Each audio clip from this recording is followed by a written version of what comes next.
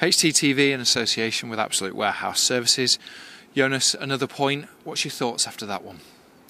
Hard team performance. I think there were some really big performances in there tonight. I think Shindy, Lewis, Hockey did brilliant tonight. We stood together and we got an important point. And another clean sheet as well. I was going to say another clean sheet.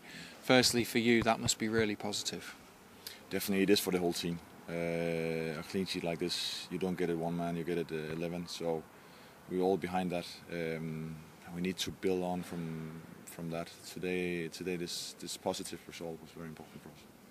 We defended the box well as a team, but you had to be alert, obviously, with shots coming from outside the box. One of those that you did an excellent save from. Thank you very much. I have to give credit to Clem and to Joel. Joel buried me a couple of times this week up in the right corner, so I thought, not again.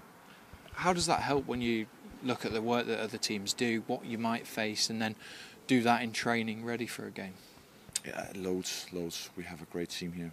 Worked with Clem and Joel now for 3 years, and Joel is always there to support, always positive, which is fantastic to have that. Clem doing excellent work out there, so I really enjoy that. You could hear on the pitch tonight how loud yourself, Steers, Shindy were. As a team, when you have characters like that, leaders in the group, in a difficult situation like this, how important is that?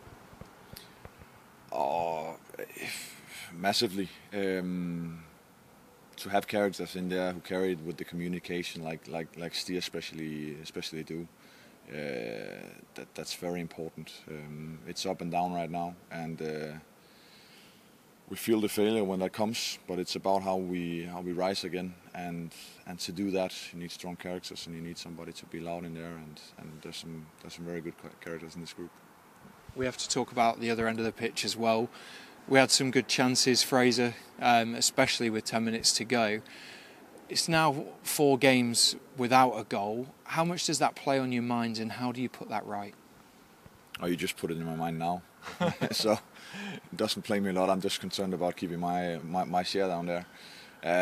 Listen, we've scored so many goals during the season, so a little short drought here. That's just now. All those lads up front have all the abilities it needs to score, so they will come. At that point, moves us 3 points above the relegation zone now. As we enter the last 2 games, what is the feeling and the mood in the dressing room right now? Good, positive. It was really important to come here and do a positive game after Friday's very disappointing result. We needed that. I compare this a little bit to Birmingham away. Same effort, same spirit in there. Obviously we didn't get the goals within Birmingham, but besides that, so set this on game again in 72 hours and get on a roll again. I can imagine for you all it's quite difficult mentally and physically, but there's another massive game coming up on Friday. How do you prepare yourself for that one? Oh, I think the guys just need to find their legs again. It's a tough program for them. Mentally, I think we're all there.